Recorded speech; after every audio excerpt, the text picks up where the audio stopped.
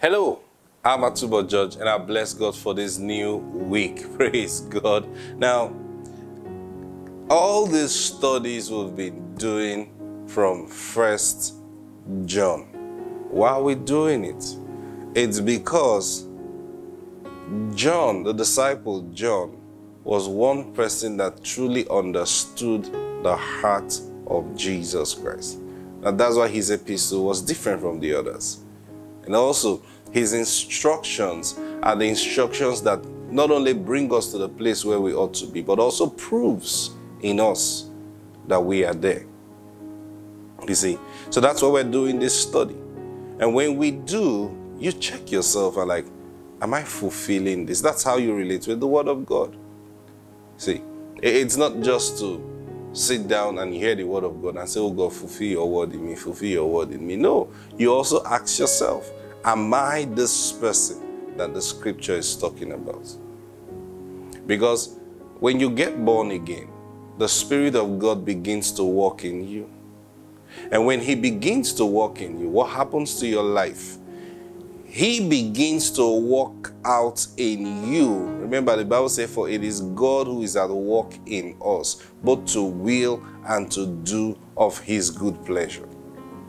Now, when the Spirit of God is working in you, a proof that He's really working in you is when you see the scriptures, when you study the Word of God, the Bible, and then you now realize that, oh, I understand what He's saying here. I understand it, not by head knowledge, not because you have read several commentaries. No, but I understand this experience because I've gone through this experience before. So I know what He's talking about. Praise God. That's what the Word of God, that's how we relate with the Bible. We don't read the Bible and then go and try to live it. No. We read the Bible and then we see our life. That's why John said, truly, our fellowship is with the Lord, with the Father, and with the Lord Jesus Christ. Our fellowship is not with the Bible. Our fellowship is with the Father and with the Lord Jesus Christ. How does that fellowship work?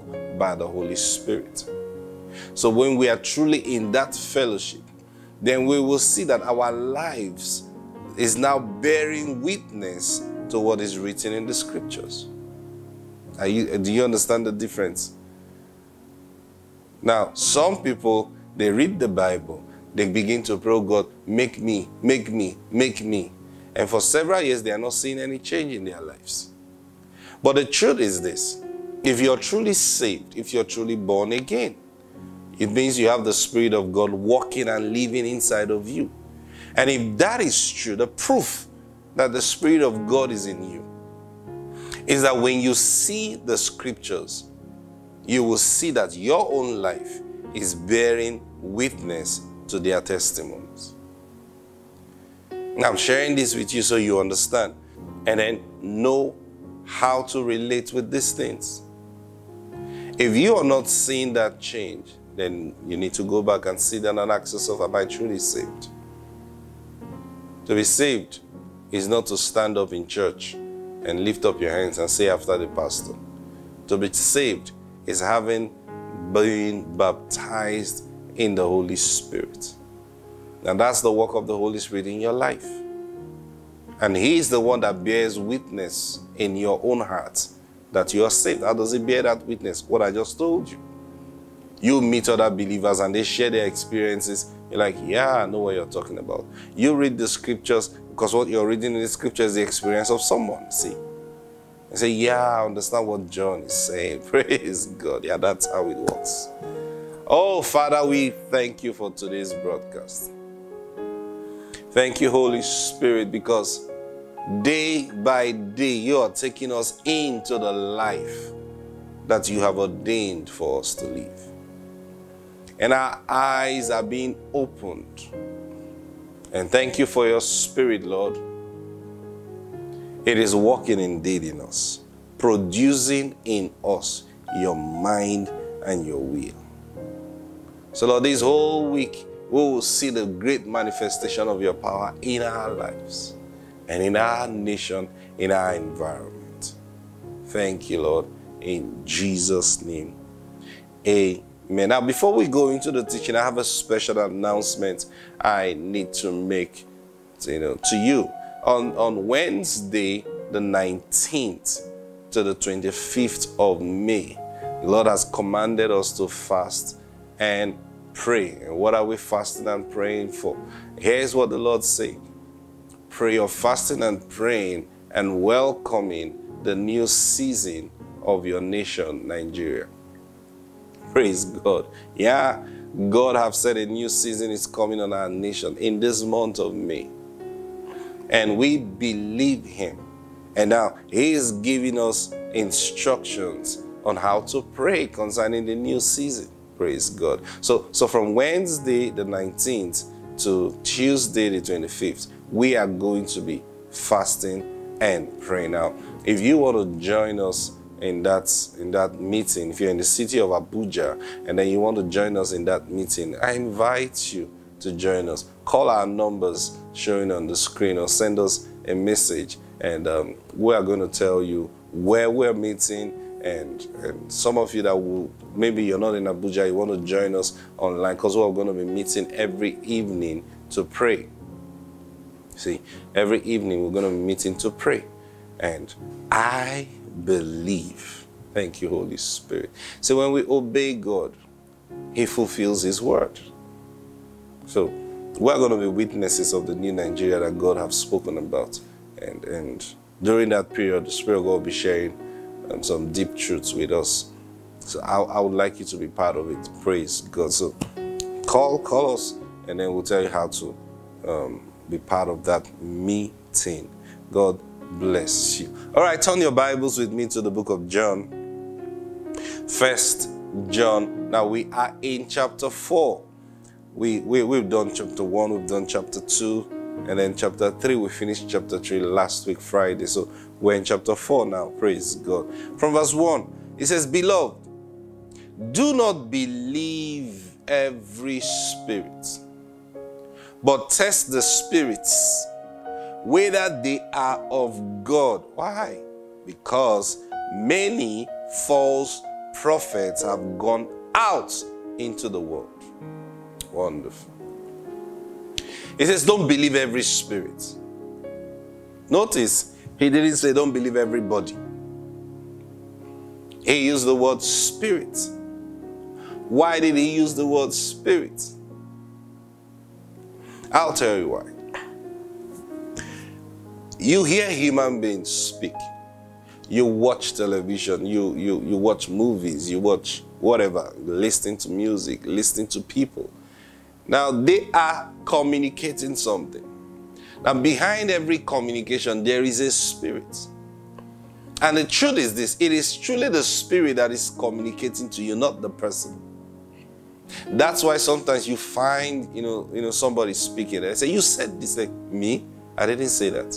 You did. He said, no, how could I have said that? But see, you heard that. So the person may not even understand verbatim what they are saying. Or they might be saying something, inferring to something else, but you are hearing something else. Why? Because there is a communication taking place between a spirit and you. I'm telling you the truth. So that's why he's saying to us, don't believe every spirit. I'll give you an example. You remember Peter. One time, Jesus was talking about how he was going to die and stuff. And the Bible said Peter took him aside and began to rebuke him. Now, what did Jesus say to Peter? He says, get thee behind me, Satan, because you don't flow with that which is godly. Now, you look at that and say, he called Peter Satan. No, he didn't call Peter Satan. Jesus wasn't rebuking Peter in that scripture. Jesus was rebuking the spirit that was communicating in the words Peter was speaking. Did you get that? So while Peter was being honest, While Peter was being, Master, you can't die. How can you be talking about the you who have taught us that he that believes in you will not die? Now you're not saying that you yourself, you will die. What are you talking about? What do you mean? Please shun this talk. Don't stop talking, especially in public. Stop saying these things. Now, while Peter was speaking, Jesus began to hear words. And now this is one thing you must you have to be careful about. While Peter was speaking, Jesus was hearing words from Peter's mouth, no, from the spirit of the devil. Now suddenly he began to hear, but do you really have to die? Think about it. Do you really have to die? Now, instead of Jesus to commune with that spirit, he rebuked the spirit immediately. He says, Satan, get thee behind me. Get out of this place. And I'm sure Peter was like, Master, you called me Satan. Don't worry, you don't understand. Praise God. Yeah, it's the same thing that happens. You remember Jesus spoke to a fig tree. He spoke to a fig tree. Why did Jesus speak to a fig tree? Because a spirit spoke to him from that fig tree. Yeah. See. Now, Jesus was hungry. And then he got to the fig tree, hoping he was going to get fruit from it. And then he got there like, wow, no fruit. And suddenly, the fig tree spoke to him. Now, not the fig tree.